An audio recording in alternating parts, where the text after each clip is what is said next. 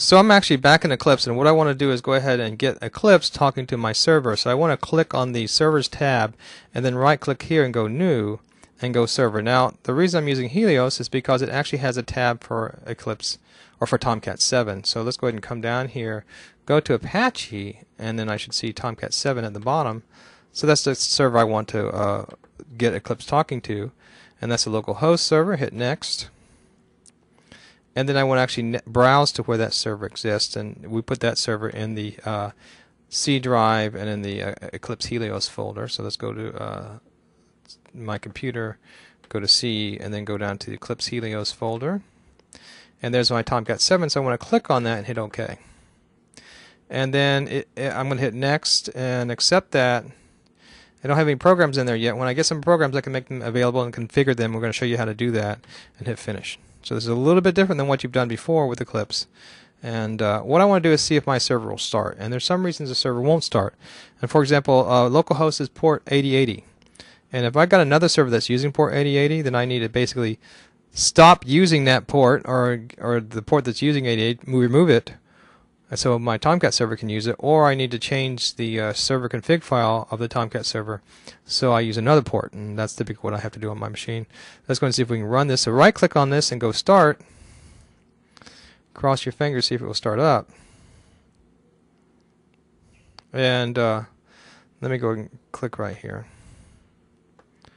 And I actually started, but the reason I started, let me double click on this so you can see what's going on.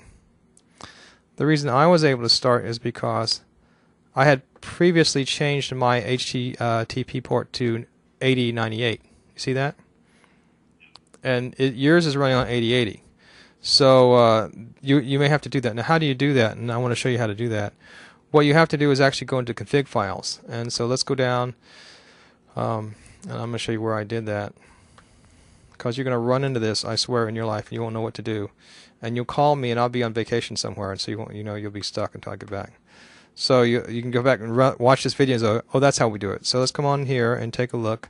Go to my C drive, go to my Helios Eclipse folder, and then I want to go to my Tomcat server, and then I want to go to Web Apps, and that's where all your web apps run.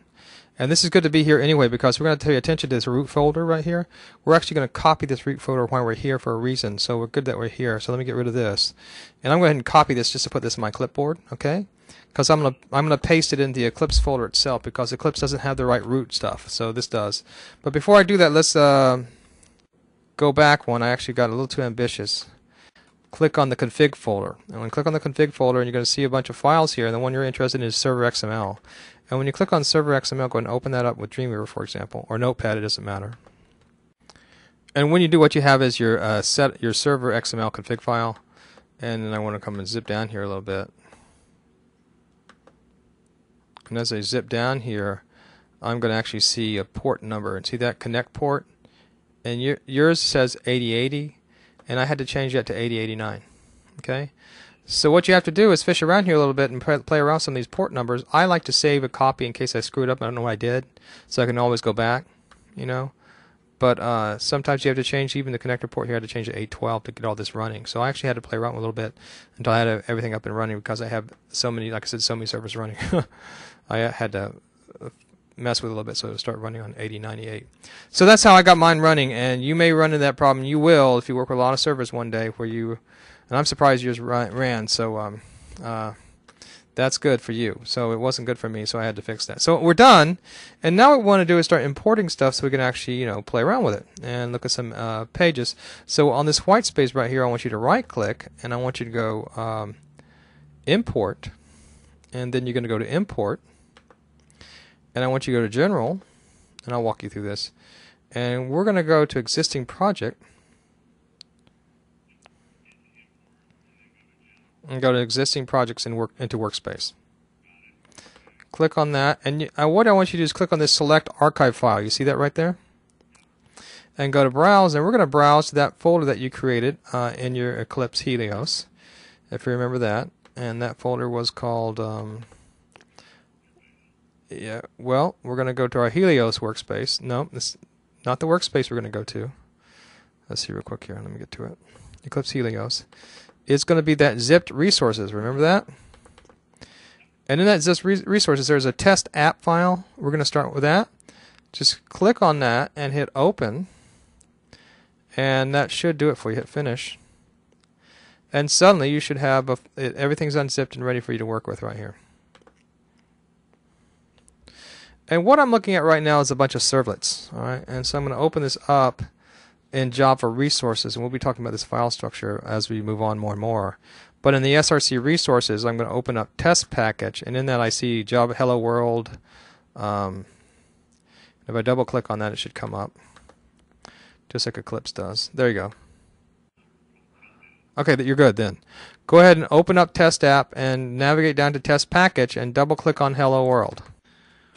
Okay, so we're back and we've clicked on Hello World and we want to run this, okay? And this is what's a little bit different than what you've done before. Let me go ahead and bring this up so you can see all this.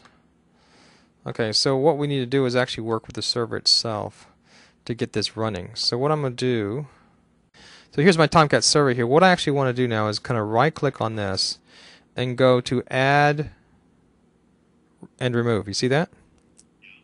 I click on that and now I can see in that is appearing everything that's over in my navigation panel. And I can see the test app that I brought in. You see that? I actually want to add that so I can actually work with it. So I move it over. And then I hit finish. Now once I've done that, I want to restart my server because it's new. I just pushed it over to my server. Let's restart. And now I can actually run it. Now let me just say something that's very important. There's a reason we used Eclipse. It's the reason we use Tomcat 7. And let me go ahead and show you real quick. You have this little attribute symbol, this @ symbol right here. That allows me to kind of rename the root to hello. All right, and that's all I'm going to say right now. We'll get more into using those little attribute symbols as we move on. But when I run this, it's actually going to run under hello. Okay, so now I'm actually going to run the program, and it should run. Cross your fingers. And I'm going to put no here. It's just going to run it for me. And it said the Tomcat server is already running, so it doesn't like something I did with the Tomcat server. Now this will happen every once in a while. Just stop the Tomcat server. All right. And it doesn't happen all the time, it just happens every once in a while. And just run it again.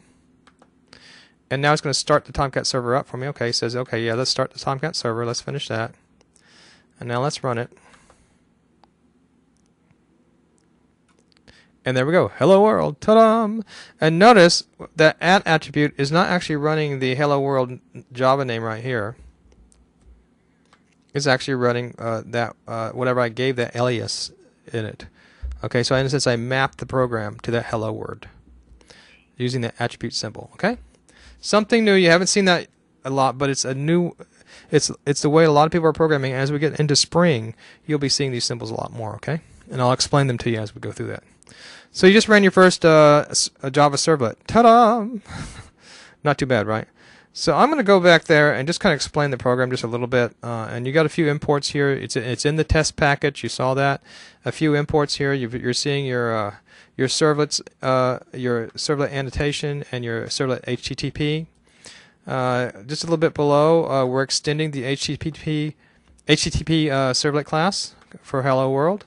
We have a do get. Now this is similar to post and get. All right, and you may remember those from PHP. And you're seeing stuff like the HTTP request and the HTTP response. We were going back and forth. You can throw an error if you have an error, and we're going to do a print hello world, and that's it. So you've seen enough of Java to understand what all that means. And that's a servlet. Now what's the difference between a servlet and JSP is that once again the servlet's kind of like has HTML inside of Java, where JSP is Java inside HTML. Okay, so we're immediately going to go take a look at some JSP pages right now. That was a very short introduction to servlets. Sorry about that.